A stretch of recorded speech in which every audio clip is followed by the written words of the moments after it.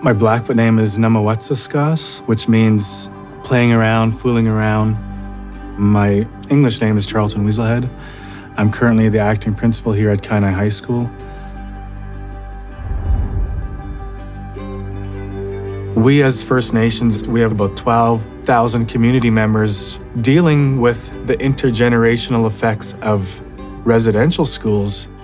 How can we benefit our kids by our staff members getting to understand what epigenetics means, getting them to understand where our students are coming from and that toxic stress, what are they dealing with? Well, my parents both went to residential school. I went there for 2 years. And so when my parents came back, they took their opportunity to be parents to my brothers and sisters and myself. We didn't get that full understanding of what loving means, what a positive relationship means. It's very dear to my heart that how I see my kids today is where I was given that opportunity to be the father that I wanted to be.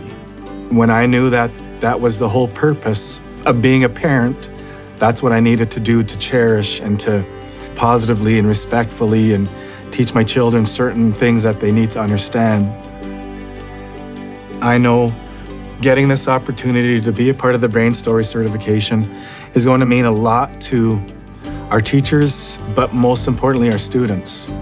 Our students are coming to school where, 7 to 12 people are living in one home. They might be sleeping on the floor. They are coming to school and this lunch that they're getting free is their only meal of the day. They're coming to school and this is the only safe place that they have.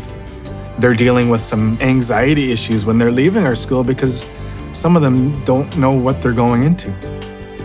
We're going to get an idea of what trauma in the brain really is, so that way our teachers can get a better understanding of what our students are dealing with on a daily basis. My name is Namawetsaskas, and I would definitely encourage you to be a part of the Brain Story certification.